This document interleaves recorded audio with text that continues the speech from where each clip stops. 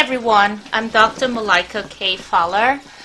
I am passionate about inspiring change through interconnectedness and taking compassionate actions towards our fellow human beings. Today, I am going to continue the conversation about personal empowerment, looking at it through the lens of interconnectedness. I first of all want to say thank you to all of you who participated, leaving me a comment, leaving me your many comments and likes, suggestions, and so forth. I am truly grateful for all of your gestures and feedbacks. Before we move on with our conversation today, I'd like to clarify, this is in continuation with personal empowerment, as many of you asked if I can narrow my personal empowerment with, of course, looking through the lens of interconnectedness, because as we all know, personal empowerment is such a huge topic, and in order to bring this through for this subject matter, which is interconnectedness, I'd like to narrow that down through just that focused lens of interconnectedness and personal empowerment. So here we are. I spoke about my being passionate about inspiring change through interconnectedness and taking compassionate actions towards our fellow human beings. I also referred to my primary purpose. And that primary purpose, one of those purposes was about personal empowerment and follow through with self-reliance, self-development, and spiritual growth. And my intention is to go about breaking down what is that personal empowerment. As I briefly spoke or mentioned during my last 3 videos, the first step to interconnectedness, since this is a discipline for us to see ourselves interconnected, where we are intertwined with everything and everyone, and see ourselves through a lens of coexisting with the world, it is most important, it becomes vital that I break down that self when I drew on that board. For some of you, those of you who have watched the last 3 videos, you're going to find when I was on my board where I drew a couple of the cycles that talks about your internal and external world and put you right in the middle, how you are intertwined with everything and everyone in the world on a multitude of dimensions. Before we can move any further into the conversation, through the lens of interconnectedness, the first thing being my primary purpose, as I just reiterated, is that personal empowerment. The reason why personal empowerment is most important is because you have to be personally empowered before you can empower others. So you have to have something within you before you can give to others. So in order to be intertwined with the world, and to be intertwined with everything and everyone, where your internal and external environment seems to be more easy for you to coexist with those that are surrounding you, you have to first of all find within yourself what is necessary to coexist with the people that are internally in my world and externally in my world. Just looked at it from that point of view. So this conversation today, as I've done, quickly ran through a recap here, this conversation today is going to totally be around interconnectedness, but looking at interconnectedness through that lens of self-empowerment. And self-empowerment is the core to get started with understanding the aspect of interconnectedness. So personal empowerment, as I narrowed down here for this subject matter for interconnectedness, even though it's such a big conversation that we can take on, if we do not narrow it down, we have it's going to be spoken in a general way. And if we are speaking about it in a general way, it's okay. But once we can align it and have a focus with it, then we'll do very well. So let's get started here. So personal empowerment. first of all, let's think about what is personal empowerment. So personal empowerment to oneself, basically, is truly the beacon to our ultimate needs for our own existences. We cannot be valuable to others if we do not have the means to be valuable to ourselves. And that's what I was trying to say. That in order for us to coexist with things that are around us, we must first seek to understand who we are. And seeking to understand who we are will means that we have to truly have within us what is necessary in order to coexist with the world. And so thinking about that, who is then a personal empowered person? So when you think about a personal empowered person as a sort of definition, you're looking at someone who has some sort of independence for themselves. You're looking at a person who has an appreciation for themselves, and having that appreciation for themselves, they have an appreciation for the things, and they are so aware and mindful of their appreciation for the things that are around them. They identify with mankind, and they build what is intimate relationship or relationship with others. They tend to appreciate people on a profound level. They are truly people who are more creative. They truly accept themselves. They believe in themselves. They believe things that they are so passionate about, compassionate about their work of helping others. They're actually people who have realistic orientation to the world. If you think about someone who is personally empowered, these are qualities that come with a person who basically has the traits of becoming personally empowered. I do not directly want to tie personal empowerment with the hierarchy of needs of Maslow, which was, he came up with this in 1943. He laid down a framework of human motivation. As much as it's slightly related, when I use the word self-actualization or actualization with personal empowerment, I find it very necessary to give Dr. Maslow a credit of his 1943 hierarchy of needs. So ultimately, if I talked about a personally empowered person, that person has become a self-actualized person who have reached the pinnacle of themselves and is now able to spread that pinnacle because they have this great amount of self-esteem. Their creativity is at its peak.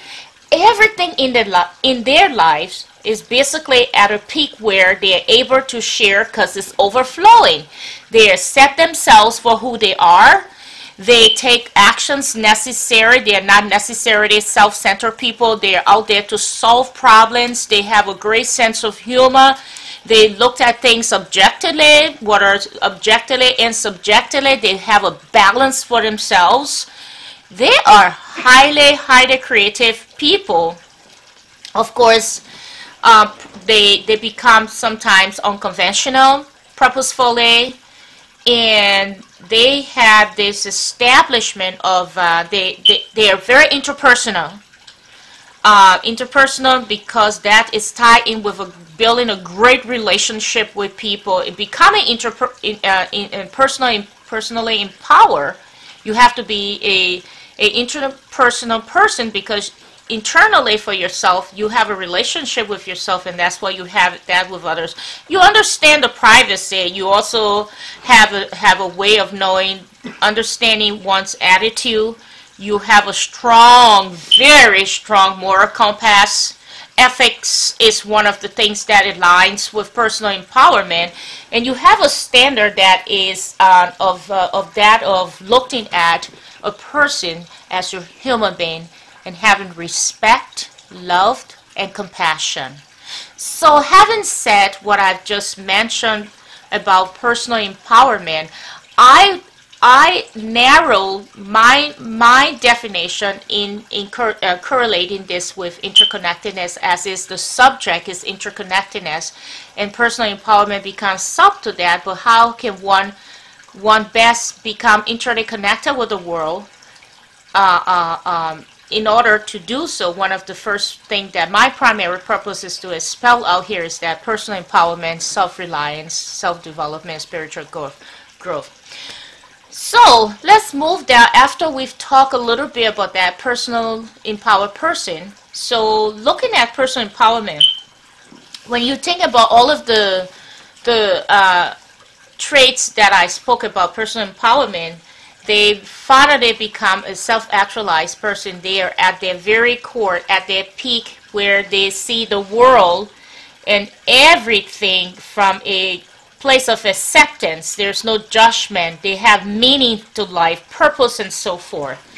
So let's now move into talking about how is it now when they have all of these qualities as a personal empowered person, how are they going to coexist with the world? Okay?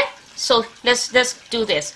So the coexistences with the world for that person who is personally empowered means that they have to first of all improve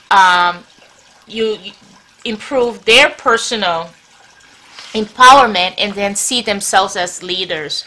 I spoke about many traits about someone who is personally empowered. They are people who come to the table knowing that they may be right, but there isn't one way of being right. Others are right in their own way.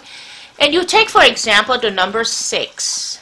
When the number 6 is turned upside down or is laid in a certain way and you have two people on the opposite side looking at number 6, I do believe that one sees number 6 as a 9 and another person sees number 6 as a 6. So that person who sees number 6 as a 9 and the ones who see number 6 as a 6, you want to ask the question, how is that person looking at number 6? In what lens are they looking through? So someone who is personally empowered, they are problem center. They come into a situation not to allow a person feeling in a way that they are not contributing. Because if you look at things from different spectrums or facets, you will see that things make meanings, and meaningful to others could be meaningful to you. And that's why you have to be open without acceptance to others, without having any judgment. So you're perceiving their reality through their lens, and that comes with tolerance. That's a personally empowered person. And so you have already personally empowered yourself. You've understand all of these nuances to how best is it that you as a personally empowered person then put yourself being a self-leader. And through that, what do you want to do? You want to empower, or you want to lead others in a way that they can feel that empowerment through your ways of interacting with them. And through your ways of interacting with them, open a space of learning, and for them to increase their horizontal of learning and accept you as you have accepted them. So in doing so, what do we do first? We must first of all seek to understand the core of our existences through a personal empowerment lens. And that's what I spoke about. As I gave a brief definition with about personal empowerment that is in alignment directly with interconnectedness. At that point, as soon as you have defined yourself in all of these ways of empowering yourself, it's much easier to look through a lens, and you can see others in that formation. So doing so, what it does, it entails that you ask yourself several questions, and some very vital questions. You're asking yourself, who am I? That becomes the first step in your journey towards personal empowerment, because when you ask yourself, who am I? Again, you begin to seek to understand, who am I? why is it that I'm here? And you looked at things from a you looked at things from many different ways than just saying that, or being intolerant. So say, oh, it has to be one way or no way. You understand yourself, and if you do understand yourself and understand some of the nuance about human beings, you naturally identify things with mankind. You naturally appreciate people for who they are, and you find some ways of connecting and inducing some creativities with that relationship. So I want you to think about this. When you looked in the mirror in the morning, when you just wake up, and when you look in that mirror before you go to bed, so we have the morning, we have the in the night, who do you see? Who do you recognize? You are looking at yourself, basically. Then you ask yourself this question: am I fully in tune with who I am, the human being that I am? Are you really looking back at that human being that you are? Are you asking yourself, do you know what are your values? What do you stand for in this life? And that's why I talk about that whole personal empowerment thing. That's also talked about someone who is very ethically inclined to see things, want to be honest about how their interactions are with people, and who basically who tend to transcend perhaps the environment than just thinking that, oh yeah, it's just a way that I can exist here, because their coexistence is basically an intertwined effort. They are intertwined with everything and everyone.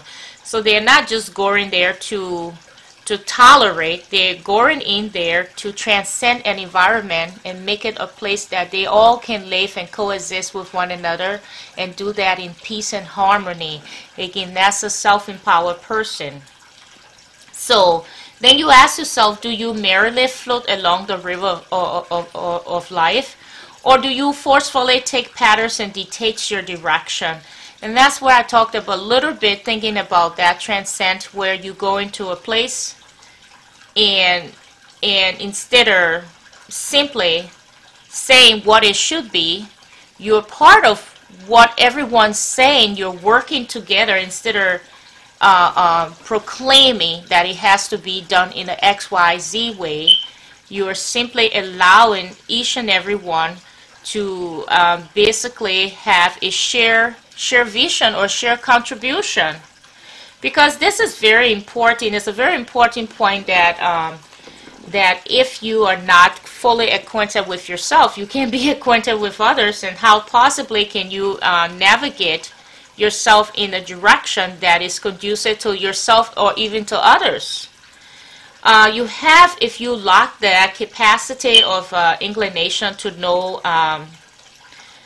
what's true or what's not, that becomes a matter of it's disturbing for even you or for others, because you definitely begin to see how resentful people are with you, and then you're not personally empowering, nor to yourself or to others. So you want to go in there with that fresh mind of appreciating people, and then you draw that all is brought down to a purpose. So then what's your purpose here? So what's your purpose? Assuming that you know who you are at your very core, you can give yourself permission to discreet what is your purpose. So, and if you give yourself a permission to discreet your purpose, you're doing that for others. You know what matters most in life, and what matters most in life drives you with that intention to be able to interconnect with others, to be able to be kind, to be able to build relationship with others, to be able to identify human beings that that you and them are the same, to be able to profoundly see others as you would like to see yourself, to be able to be aware of what your surroundings are in the situation. So knowing what your real purposes purposes are, as I just illustrated quite briefly, you are pretty much in a way intertwined with everything and everyone. So as another illustration, if at your core you have a desire to assist human beings, then perhaps your purpose would be, or should be, to serve others. And we're using this example just for the fact that the lens of personal empowerment is looking at interconnectedness. So let me remind my listener that personal empowerment is teed down to interconnectedness. So the example is using that alignment. So in that respect, if you that illustration that talks about your core and desire where you like to assist other human beings, then perhaps your purpose will be to serve others. So then your intention is all in alignment with that purpose, that you would like to serve others. And what is this? This is like a great example of where you are aligning your beings with your purpose in this respect. Then you want to ask yourself here again, okay, so then what do I feel about XYZ? I just use XYZ as it could be just about anything you're thinking about relating to my purpose. And perhaps if we say we can filter XYZ with human beings, that is relating to your purpose. So the person at your core dictates your purpose, which then enables you to engage in some sort of actions with human beings, which I said XYZ or so forth. So let's do a little bit of extrapolation with this above illustration. Maybe if you decided to open a nonprofit business to aid disenfranchised children that is in Liberia or Syria, we're still, again, our self-empowerment is directly in alignment with interconnectedness, and we're looking at interconnectedness from an internal and external. I just want to remind the listener. And so these examples are tied or in alignment with that interconnectedness. So we just use another example here as if you're opening, you have the intention, the purpose here is to open a nonprofit business, and you would like to aid disenfranchised children that are in or live in Liberia or Syria. That would then be your goal to support your purpose. So you're supporting that purpose of helping others. You're interconnecting with others. And that is which consistent with the person you are at your core. There's some form of self-empowerment. When we spoke about self-empowerment, there's also things that we talk about you being aware of a real situation. You have a sort of a judgment that is fair to others. You're well balanced. You looked at situations where you go in and you allow people to have a need of their privacy, but yet you make people comfortable. I mean, you have all of these. You embrace things. You embrace it from the way you see it and not project your thoughts on people or some sort of infringement that they have to be, but you rather see it as how we can coexist with each other here.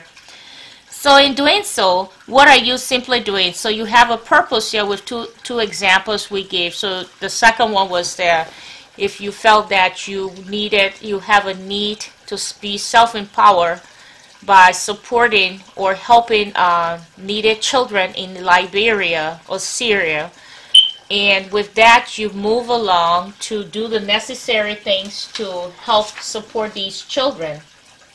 So you set up that purpose that came, an intention, purpose, and then you set up that with your goal. So in support of your goal, you will then, what next are you going to do? You're going to create some sort of objective measures to do what? I say to actualize yourself.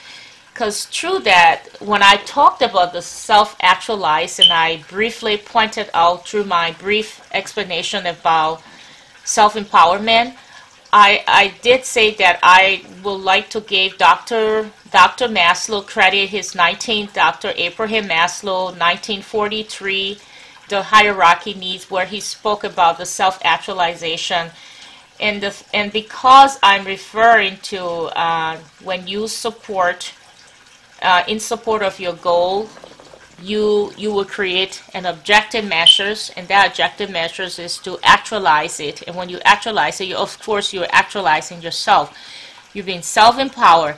And that self-actualization, as Maslow puts it back in 1943, is still news up to today's date, is where basically you find yourself at the pinnacle of your own life. You are basically a person of morality. You're a person of great creativity. You're a problem solver. You value the human being, mankind. But that self-actualization is because you have felt that need of who you are. You have officially arrived at a spiritual place. You are so self-actualized that now when you take a goal, you create that goal into you lay an objective how you're going to get that goal done, and you measure that goal through the ways that you are going to be actualized. So then it says, what specifically will you do and when will you do it? That's just moving on with that objective. That's more of the tactical aspect of it. So I know that the questions that I ask are a little complex, could be complex, but it's really simple and pragmatic to the whole personal empowerment, and I use those two examples as way as in line personal empowerment with, of course, through the lens of interconnectedness, because the personal empowerment that is tied directly to interconnectedness is the discipline of breaking how is it that a person can be interconnected with everything and everyone, or be intertwined with everything and everyone on a multitude of dimensions. So this is how this came in. So here's the thing. You have come to know the true you. Now your beliefs, your values, and your thoughts have developed a purpose. You have aligned yourself with a purpose. You are self-actualized. You feel everything, and because of that self-actualization of yourself, it becomes a necessary thing where now you're taking all of these things, you have developed a purpose, you align it with you, the truth you is in you, and from that purpose you develop a goal, and that goal you develop to support that purpose. So you develop an objective steps to support all of your needs for your goals that you've intended to whether to give back to people in Liberia, people in Syria, or whoever is going to be. These are just examples. So after you've done this, here you are a self-empowered person. You have gotten to the place in your life where there's a realistical, oriented person, and you see yourself, you truly have accepted others, you've accepted yourself. And so here you say, how do I view my contribution to society and its impact? So this answer, the question is answered above. Perhaps you view yourself by feeling self-empowered, and your self-empowerment allows you to also tie that with that being self-actualized, because at that point then I won't need to explain a whole range of that self-empowerment. And what happened is that you find a purpose in life. In this respect, you find a purpose to have a nonprofit. Where do I fit in this world? So if you've asked yourself the question here about how do I view my contribution to society and its impact, and then you say, oh, where do I fit in this world? Well, this question has many answers as they're human. You're human being, and of course you exist. You exist on this planet. But after we just spelled out, we talked about two things that you have self-empower yourself to be, gave back to needed and disenfranchised children in Liberia and Syria, or help people around the world. Perhaps you fit right within a place where you have felt self-empowered or self-actualized, where you have accepted yourself for who you are. You have a self-love for yourself, and in that respect is able to overflow by empowering yourself and helping others.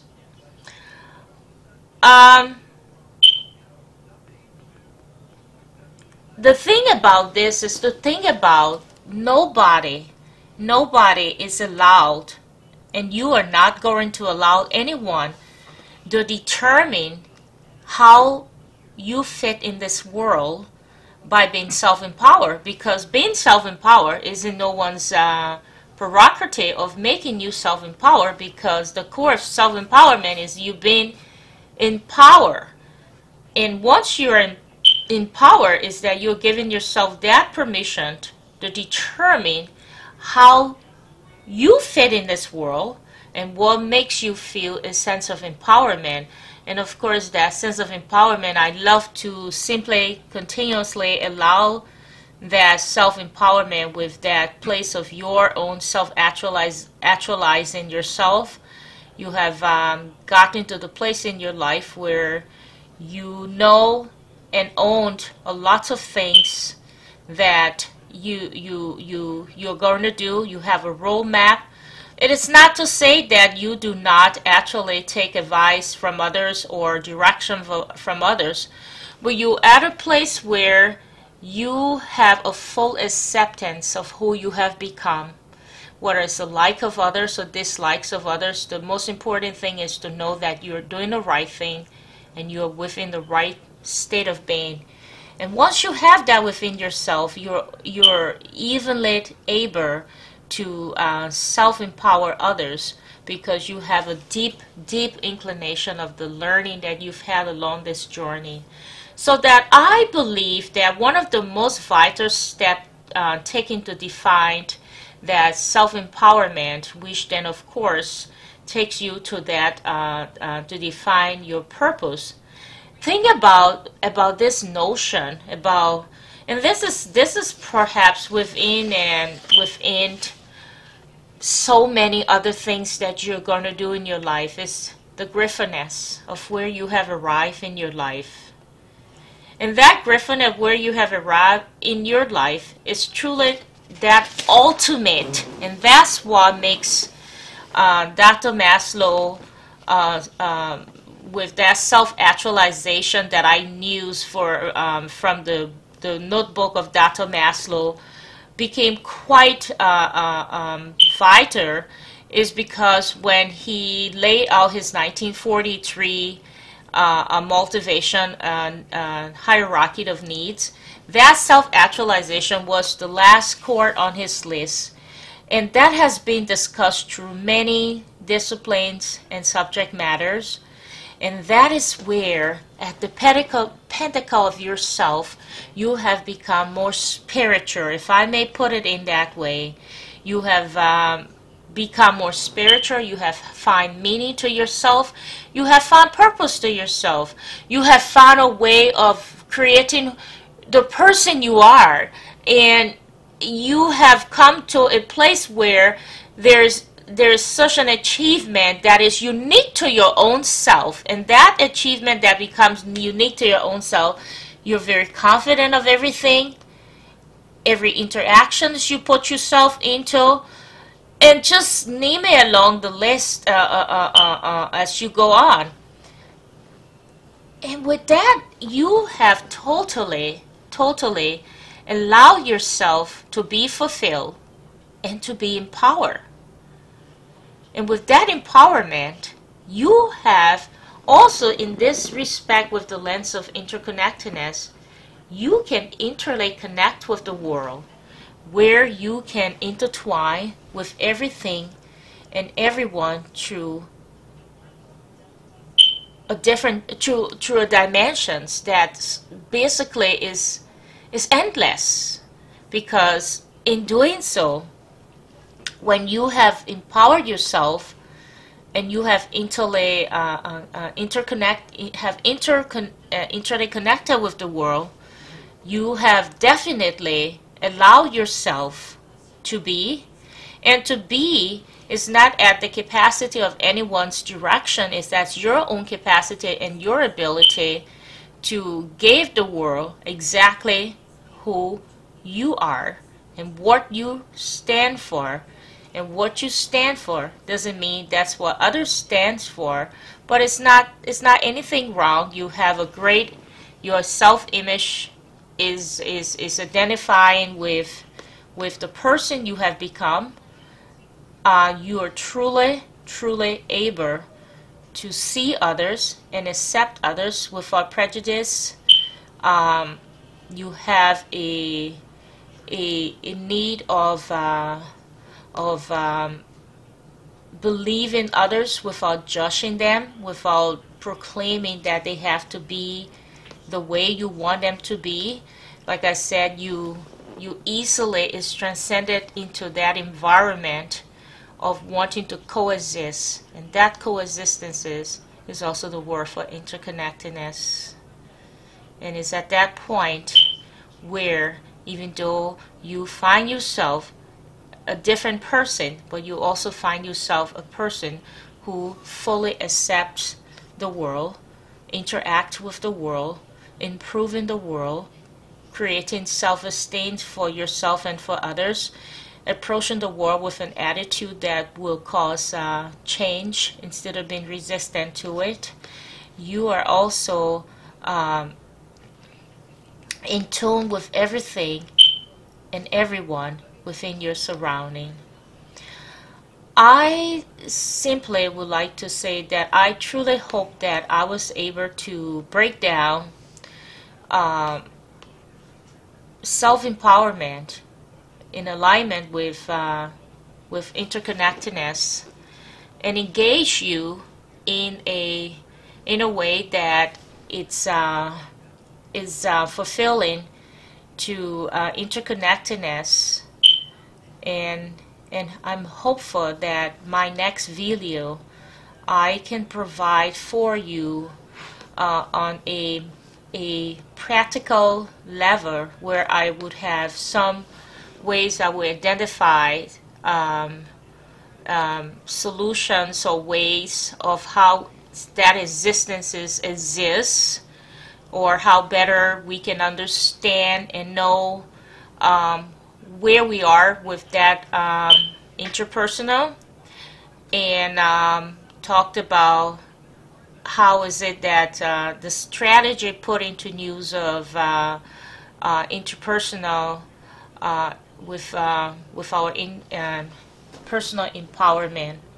Again, personal empowerment isn't just a subject matter that is as simple to talk about, but it gets much easier if it's narrowed down with interconnectedness for this conversation. So I want to say, as I leave you, I want to say thank you for listening to my video. Being a personal empowered person, a personal empowered person sees a person from a lens of acceptance.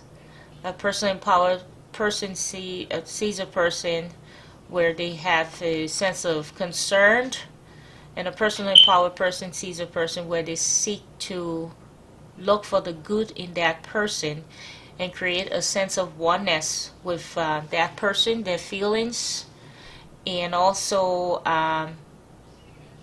create a sense of respect, and knowing that they are not only the person that exists, but they can look through the lens or lenses of others and